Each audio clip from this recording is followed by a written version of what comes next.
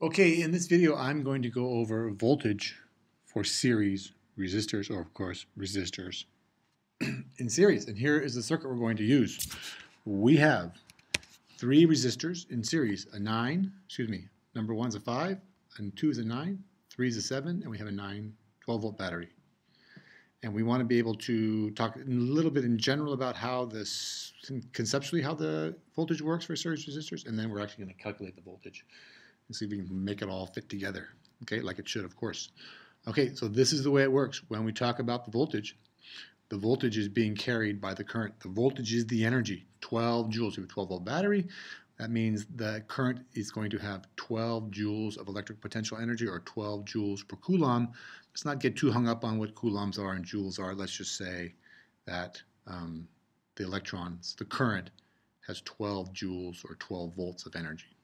Now, when the current goes through the resistors, the current is going to give up some of its, or the resistor is going to use some of the energy, so the current is going to lose some energy. So the energy goes down. That's why I have negative V here, minus V.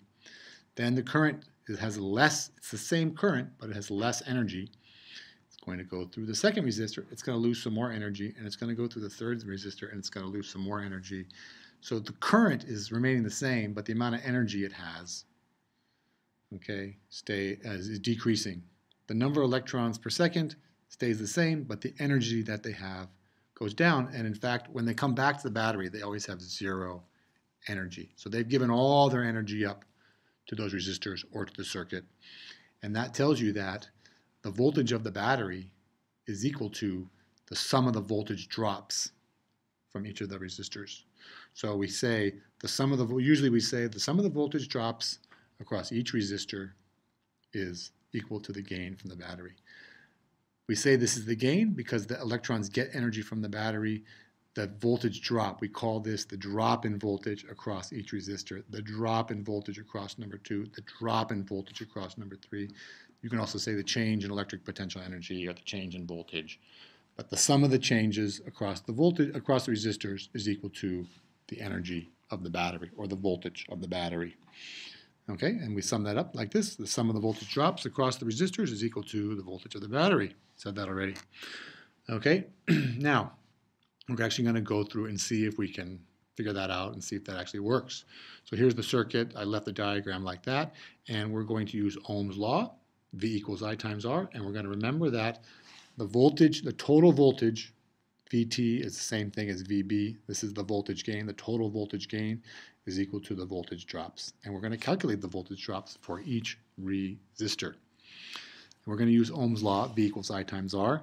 Now, we're solving for the voltage across the resistor, not for this 12. We want to know. That's why I have 1, 1, and 1. We use the voltage. If we want to solve for the voltage across number 1, we use the current through number 1, and we use the resistance of number 1. Now, in a previous video, we calculated the current through this series circuit, and we said that the current is the same anywhere. So we calculated, and the actual current through each resistor is 0.57 amps. Okay, it's pretty easy to do that. The current is V divided by R.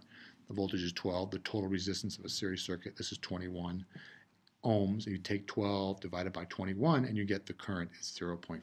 So we're not doing current in this video, but the current through each resistor is the same. Not especially, but that's the way it works for series resistors in series. So we calculate the voltage drop. We started with 12. That means it drops by 2.86 volts when the current goes through resistor number 1. We do that for number 2. Same thing. Same current, different resistance. It drops by 5.14 volts. We do that again. Same current, different resistance, 0.57 times 7, because this is a 7 ohm resistor, we get 4. Those are the voltage drops. This is the voltage gain. This is the rule right here. The sum of the drops has to equal the total gain. So if we add these up, we get 12 volts. And those two numbers match, and that makes us feel good, like we did that right. And I think we did. So that's really all there is to it. Okay, that's the current, that's voltage for series resistors. The sum of the drops That's what these are. That's equal the gain. The gain is 12. Those all equal 12. So that works out. Okay, so thanks for watching. Okay, keep track of all your numbers, your voltages, your currents. Make sure you're using the right voltages and the right currents. That's why I always put on here 111, 222, 333, you know, just to keep it all straight in your head. And you go step by step. I think you can do that. Okay, I hope you found that video helpful. If you did, you can give me a thumbs up or a good comment in the comment section below. Thank you very much for watching. Have a nice day. We will see you in the next video.